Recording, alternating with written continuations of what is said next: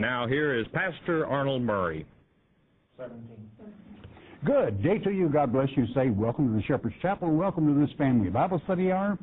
Ready to get back in our Father's Word. We're going to pick it up here in chapter 44 with verse 17 in a moment. You know, this is one of the most fantastic chapters in the Word of God. That it lets us have a look at what transpires in the very millennium itself and how precious that is, that the millennium lets us know what transpires. But come with me, though. All people, even those that didn't make it, are transformed into spiritual bodies. What? For discipline and to wait the day of judgment when God judges all. And by what? Well, how does He judge them? From the book of life. Your record, it's all right there. When you repent, that is evil is washed away, and that is good always remains. So having said that, we understood that most of the priests went astray when Israel did. They were called the Levitical priesthood. But then there was the priest of the Zadok, which is a Hebrew word that means the elect or the just. And we're going to pick it up speaking of them. They can approach the Prince and the Messiah during the millennium. No one else can. And the remainder of this chapter will fill you in and let you know exactly what transpires. So, chapter 44, verse 17, let's pick it up there and let's go with it. And it reads, "And it shall come to pass that when they enter in at the gates of the inner court, they shall be clothed with linen garments, and no wool shall come upon them, whilst they minister in the gates of the inner court and within." In other words, what clothing is this? Well, of course, it's the very righteous acts and clothing that we wear even in the eternal kingdom. You can read of it in Revelation chapter 19, verse 7. "Let us be glad and rejoice and give honor to Him, for the marriage of the Lamb is come, and His wife hath made herself ready." Verse 8, "And to her was granted that she should be arrayed in fine linen." This is the clothes. "Fine linen, clean and white, for the fine linen is," what is it? What's it made from? It is the righteousness of the saints. In other words, it's the righteous acts of the saints that forms the linen and gives them the position or place as the Zadok in the heavenly kingdom. And this is the clothing that must be owned when you approach Messiah.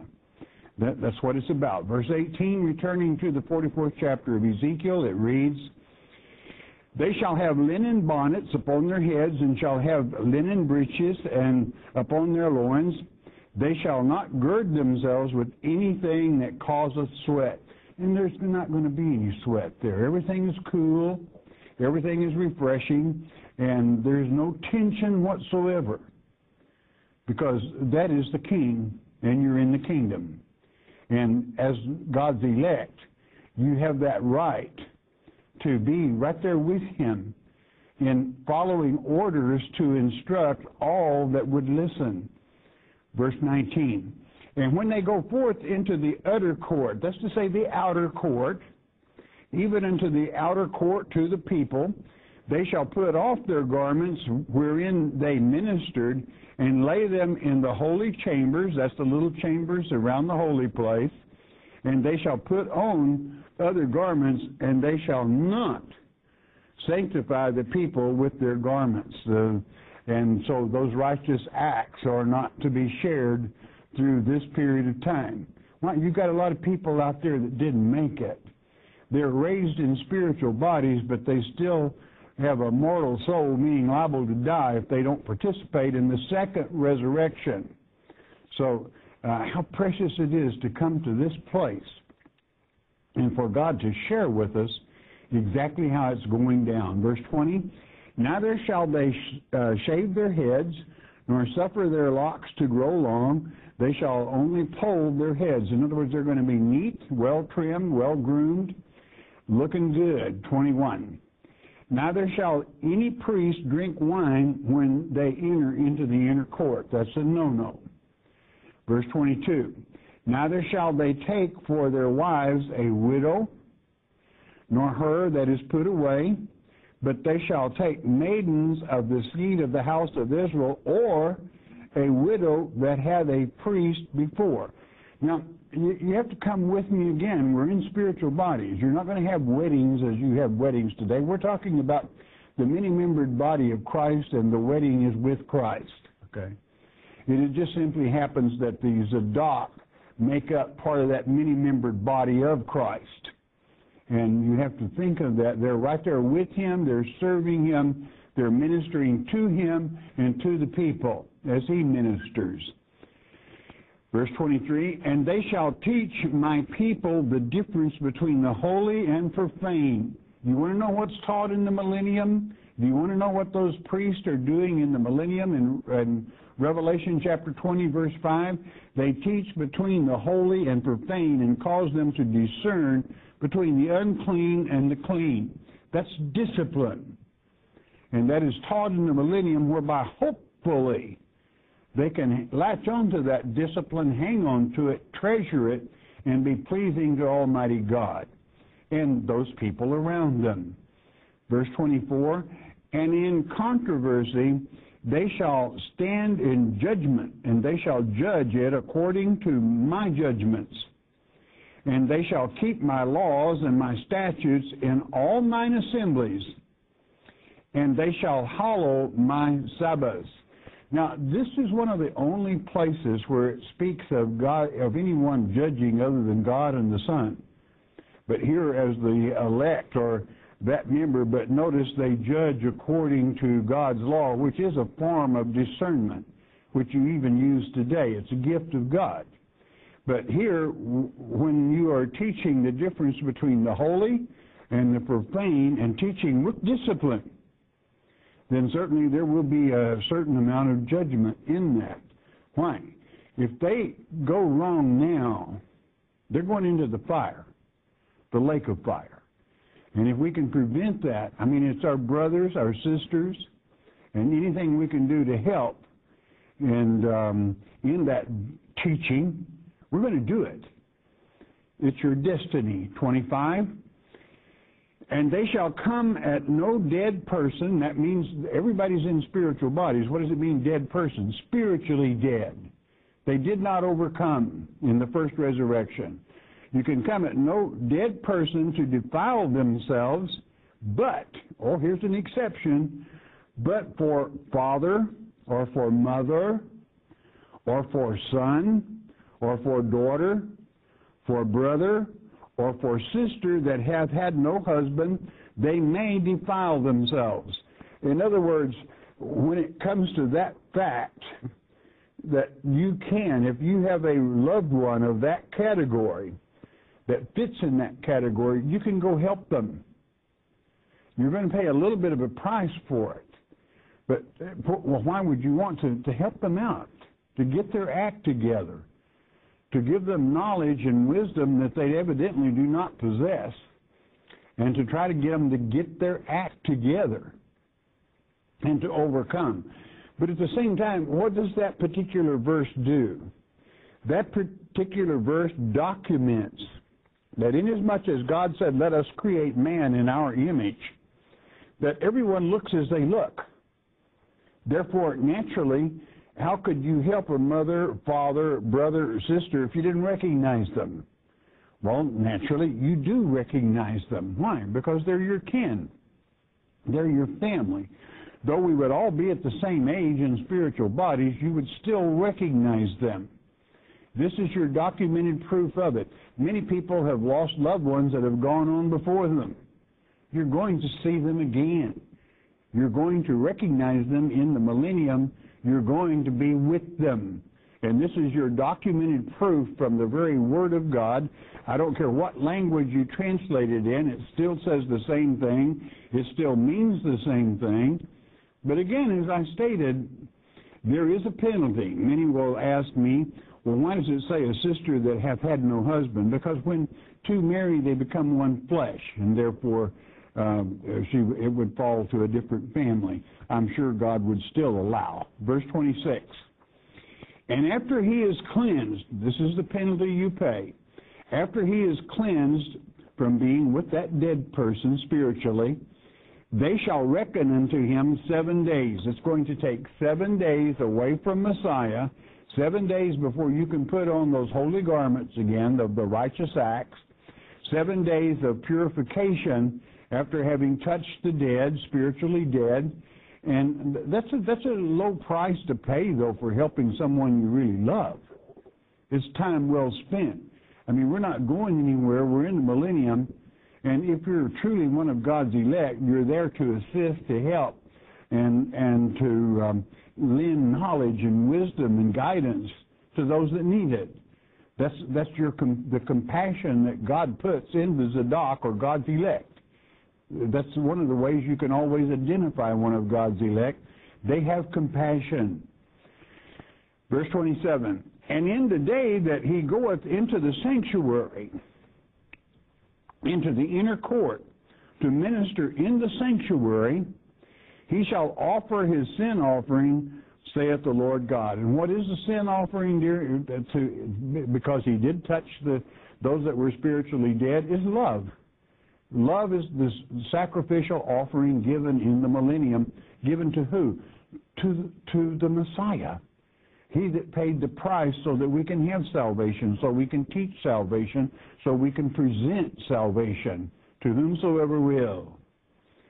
Verse 28, and it shall be unto them for an inheritance. You understand this? Not as old Esau that didn't care about his inheritance. It shall be unto them for an inheritance. I am their inheritance. And ye shall give them no possession in Israel. I am their possession. That's really a hard one to latch on to. God himself is your inheritance. The creator of heaven and earth. The creator of all things. God owns all things. Therefore, inasmuch as you inherit him, then you inherit all that is his. And the reason they don't need to give you an allotment in Israel of land or anything else, because wherever you step, you own it all. And not that it will mean that to you, but that is the actual fact. And you will never use that to overlord on anyone or anything else. You know, maybe this lets it be better understood. When Jesus taught to the only 2 churches out of 7 he was happy with. So you want to make sure when you attend a church that part of their framework, their basic teaching, has to do with what Smyrna and Philadelphia taught. If they're not, you're in a heap of hurt. Well, what did Smyrna teach? And you can read it in Revelation chapter 2, verse 8. And unto the angel of the church of Smyrna write, these things saith the first, the last, which was dead and is alive, that's to say the Lord Jesus Christ.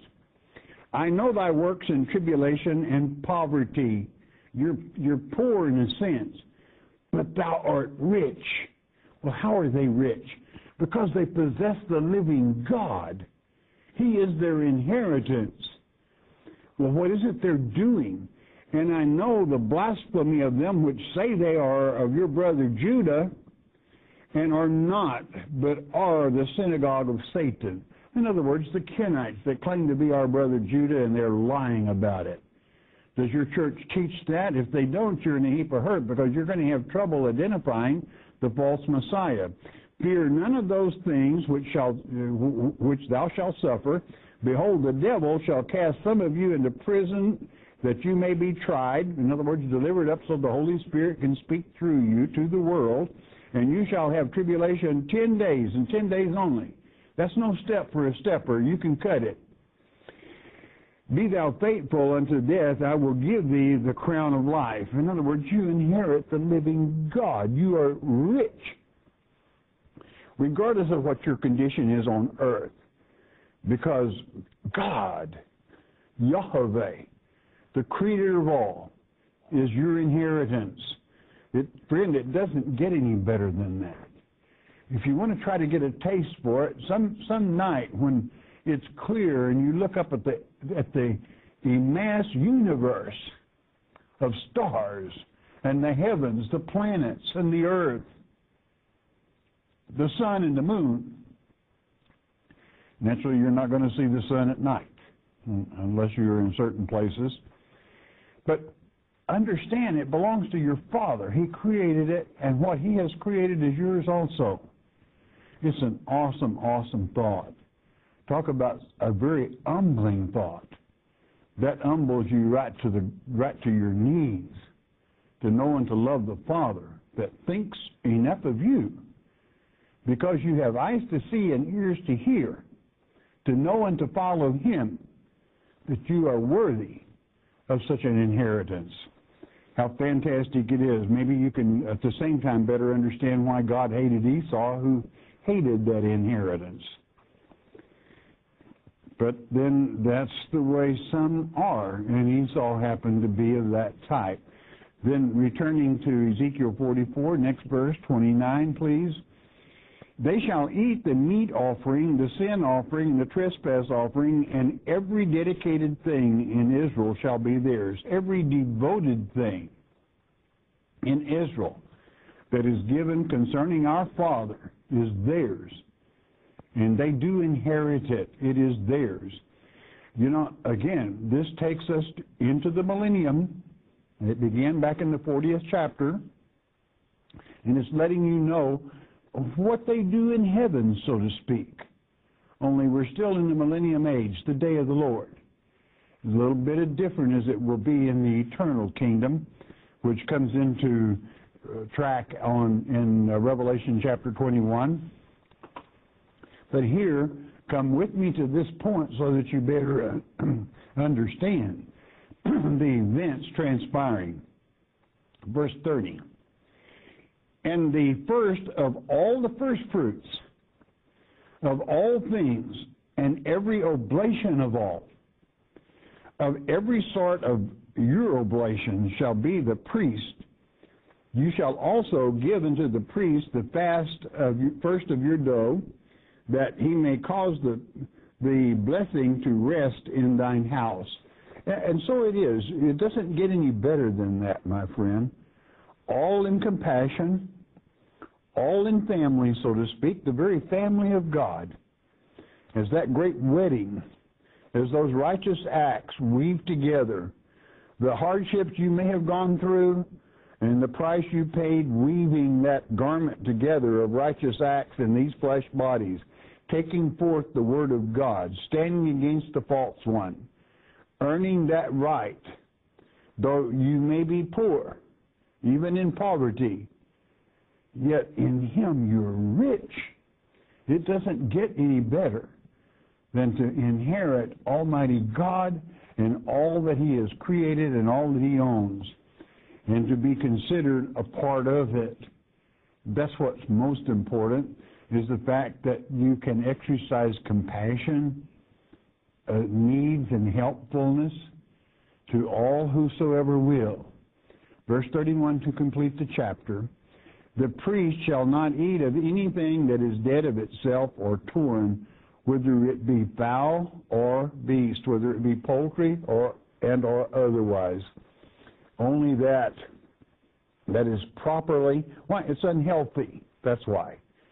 You must always properly breed an animal as we are instructed in the books of the law. Why? Because these flesh bodies require clean food. If you do not eat clean food, you're going to be sick. And you can't very well serve God if you are ill. That is to say, I don't want, this has nothing to do with handicapped people. Many handicapped people set a far better image before Christ than I could ever do, because the very fact to the unbeliever to be handicapped and still love the Lord sets an awesome example. And so it is. God has a purpose and a means for everything. So how precious it is serving the living God. Now we come to chapters that go into the disbursement of land. I'm going to take you there. We're going to go to the 4th verse of chapter 45 of this great book. And let's pick up on what we're going to be discussing. The holy portion of the land, and that's what we're going to be doing, is land allotments, shall be for the priest, the ministers of the sanctuary, which shall come near to minister unto the Lord, and it shall be a place for their houses and an holy place for the sanctuary. In other words, when I point out to you in a moment the sanctuary, this is the place that the Zadok will actually exist. I'm going to skip on to the 8th verse of that 45th chapter, and that 8th verse reads, concerning the tribes, in the land shall be his possession in Israel, and my princes shall no more oppress my people. They're going to have their own. And the rest of the land shall they give to the house of Israel according to their tribes. And I want to reiterate, according to their tribes. Now, as I've always taught you, a picture speaks 1,000 words. So therefore, we're going to go to a picture. And as you notice, always to the north, Dan is always the furthest north tribe. And we have Dan, Asher, Naphtali, Manasseh, Ephraim, the largest, Reuben, and then the tribe of Judah. Now here we have the Levitical area, and here you have the area of the sanctuary. This is a 1 mile square right here. And this is for the priests. There's the city, the fields of that, and the prince's domain. These would be about 24 miles across, each of these domains of the prince.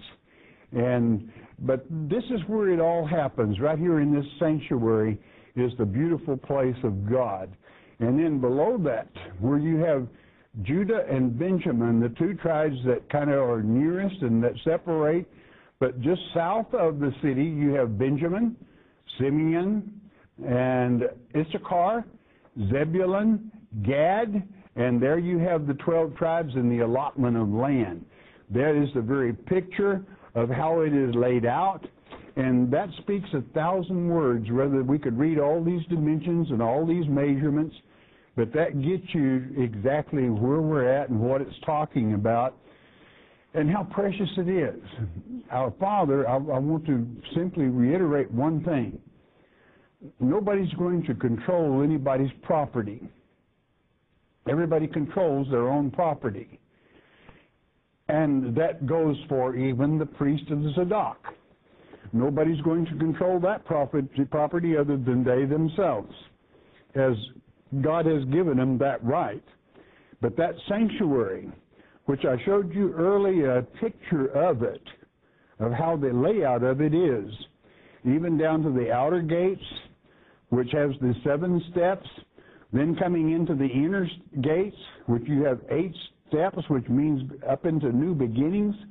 And that entire picture I showed you of that temple, the sanctuary, is 1/7 larger than the Temple of Solomon, which leads on to the 7th and then the 8th, which again would be new beginnings. And our Father and the Son are the temple thereof in that eternity. What a precious time to live in this age when these things are just before us.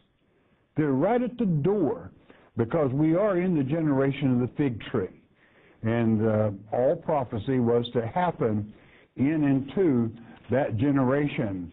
Now, chapters 45, the remainder, 46, the allotment and offerings, and which is covered by the picture I just showed you.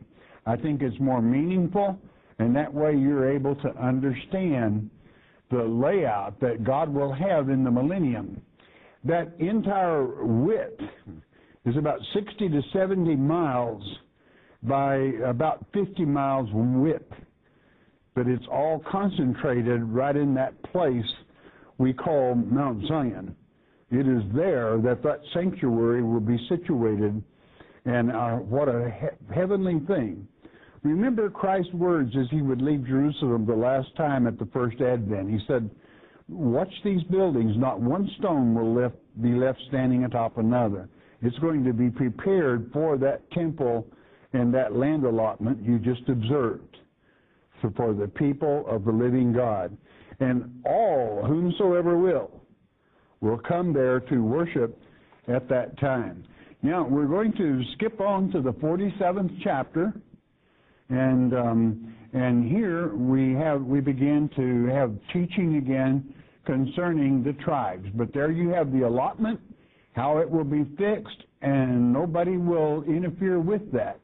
And nobody will try to possess anyone else's land.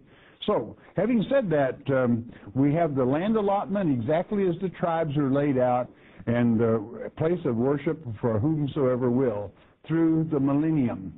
The eternal temple will be somewhat different, but be that as it may.